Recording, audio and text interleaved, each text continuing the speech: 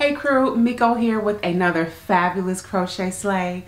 This time I decided to go with these flirty shoulder length curls using the tried and true Jamaican Bounce. I'm also including a 3-week update, so make sure you stick around till the end of the video.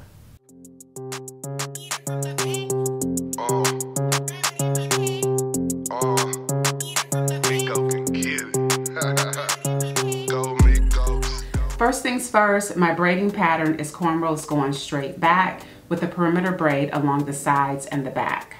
I connect the ends of my cornrows and sew down the last tail. My hair is freshly washed and moisturized, and I'm going to use the Talia Waheed Restoring Serum to moisturize my scalp. It has bamboo, avocado, and peppermint oil to control itch, and it's made specifically for protective styles. All you have to do is oil your scalp with this once a week, and it's going to keep your hair and scalp properly moisturized throughout the life of your style. So I picked up 3 packs of Jamaican Bounce in the color 1B. You only get 1 bundle per pack, but 3 packs is plenty. Now the strands are pretty thick, so I separate each strand into 2 for the back and make them a little bit smaller as I get to the front. And I always start my installation with the perimeter braid first using the invisible knot method, because you guys know I love to pull my hair into updos, and the invisible knot method hides the knot. Now of course the invisible knot method is just pulling 1 strand of hair through the loop instead of 2. Now here you can see I'm double knotting, but because of the natural texture of this hair, 1 knot is sufficient and it holds the crochet in place with no problem. It also makes it easier to remove.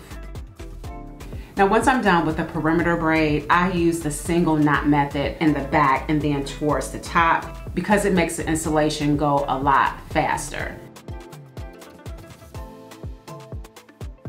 In the front, I make the strands a little bit smaller, and I use the invisible knot method along the hairline and all of my parts because that makes the finished style look a lot more natural and seamless. And the trick to the invisible knot method, you guys, is to insert the crochet needle towards the part so the knot falls on the opposite side.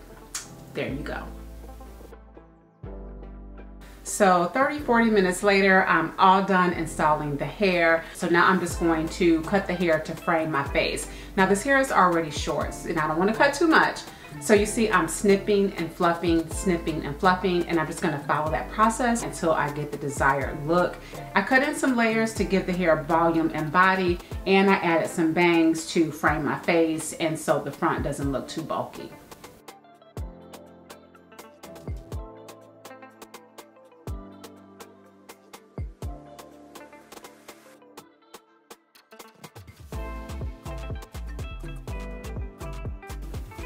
And this is the finished look, my queens. It is so beautiful. I love the way this hair turned out. And I'm so glad I finally tried it because it was a dream to work with. It took no time to install. I only had to knot it once, and there are no slipping knots.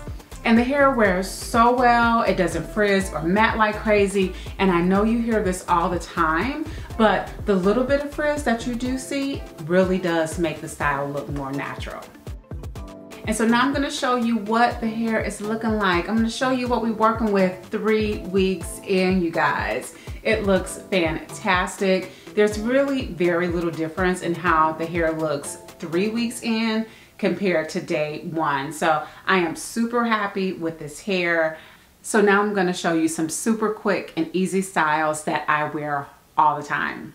Thank you guys so much for watching the video. If you enjoyed this review, make sure you give it a thumbs up. Make sure you like, comment, and subscribe. And I will see you guys in the next one. I'm gonna leave all the information below on this hair so you can scoop you up some. And like I said, I'll see you in the next one. Until then, stay beautiful, stay blessed, and make sure you stay fit